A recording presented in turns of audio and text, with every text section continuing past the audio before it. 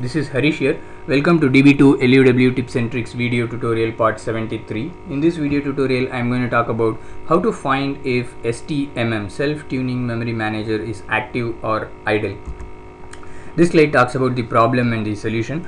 So the problem scenario is we want to find if the STMM is active or idle. So if you see the DBCFG, there is a parameter self_tuning_mem which you can set to on or off. So if you want to enable STMM, so by setting this DBCFG parameter, you are only enabling the STMM. So that doesn't mean that it is doing some active tuning of the memory area. It can be in an idle state as well. So why it will be idle? So there needs to be more than one memory consumer available for tuning.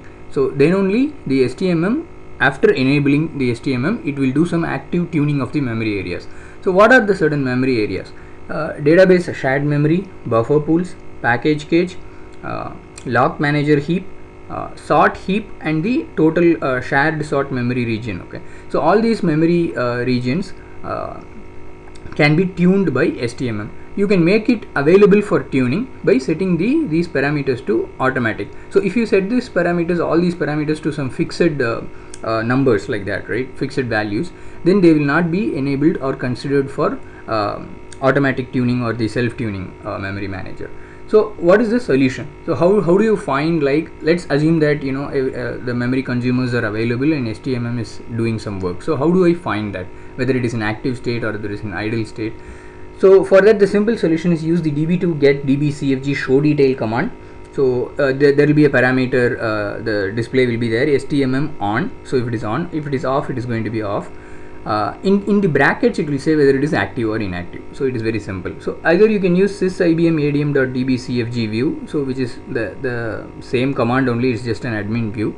Another method is to, in the instance home directory, sqllib DB2 dump directory, stmmlog directory is there, inside which there are multiple log files will be available.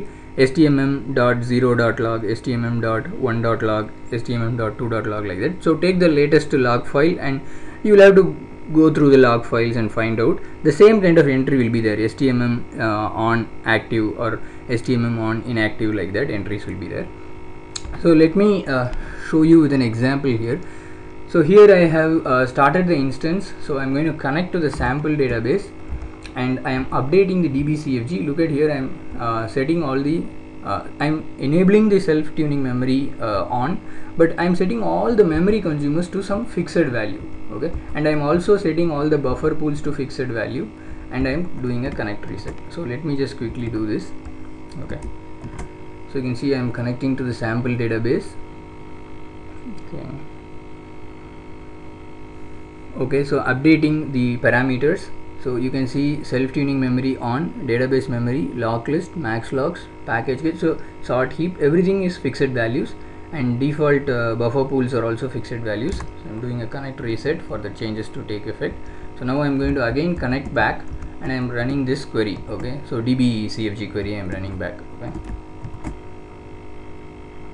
so you can see that, see here, so my buffer pools are fixed values. Both the buffer pools are fixed values. My database memory is fixed, lock list is fixed, max logs is fixed, package cache is fixed. So you can see that self-tuning memory is on, but it is inactive because at the database CFG level the parameter is on, but it has no memory consumers to tune actually, because everything is fixed size. So it is going to be in inactive state. So even though if it is enabled, but it is still in an inactive state. So what can you do for that? So I can immediately change, like I want to give some memory consumer, right? So I'll update the DBCFG package cache size to automatic. So I'll run again the same query. Okay, so you can see that now the self-tuning memory became active. See, now you can wonder, I have given only one memory consumer, right? There should be two memory consumers as automatic setting, right? But there is only one automatic setting. That is because the sort heap memory area will be considered for self-tuning even if you don't say automatic explicitly. So that is why the STMM is on active. It will tune the package cache and the sort. In our example, sort memory area and package cache it will tune. Okay, so this is how we can easily simply find out whether a particular whether the STMM is active and doing some work or not. Okay, so it will show either active or inactive. So here I am using the SYSIBMADM.DBCFG.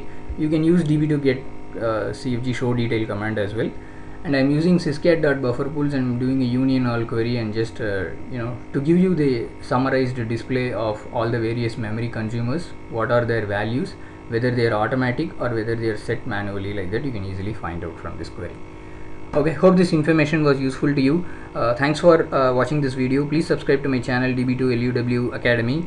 See you in the next video tutorial. Until then, bye bye.